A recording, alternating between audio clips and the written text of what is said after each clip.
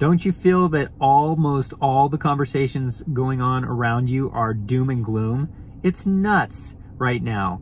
The gas prices are too high. The car prices are too high, if you can even find a car. Real estate prices have gone up.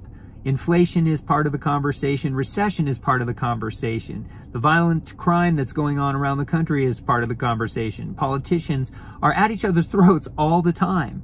And the interest rates have gone up. The stock market is up and down and going crazy. The Fed changed their interest rates, which impacted the bond market. And so we saw a hike in the mortgage interest rates at the beginning of the week.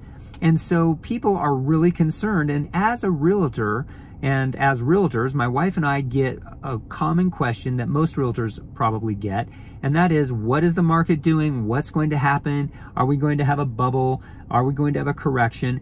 And of course, it's going to start to correct.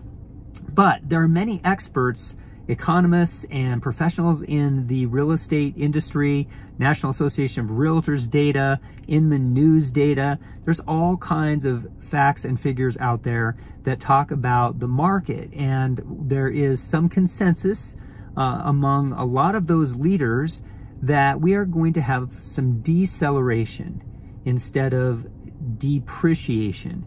And what that means is that we are going to continue to see home price increases, but it's just not going to happen as fast. And so I am actually very optimistic about the real estate market on the whole. There's always going to be people who need to sell their home, and there's always going to be people who need to buy a home. And yes, the interest rates have slowed the buyer activity, but it's also made it a little easier on the buyers who are still looking to purchase, because they are not having to compete with as many people. They're not having to offer as much over asking price. And so even though the interest rates have gone up, the prices that they would have had to bid have gone down, so that helps. Plus, at some point, the market will change again, and if you get into a mortgage situation at a little higher interest rate, you can always refinance down the road when those interest rates go down. And don't forget, we still have a supply and demand issue.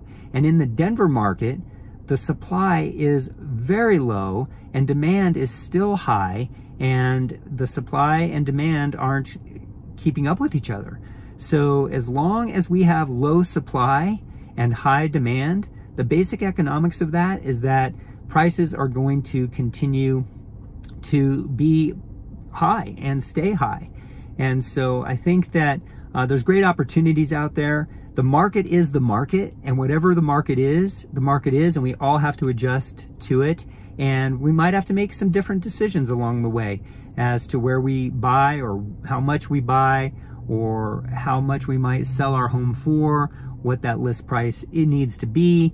We might be on the market a little bit longer in some situations, but we will adjust and everything will come together just fine. So I hope that helps, just for some perspective. Was thinking about that today and wanted to share that.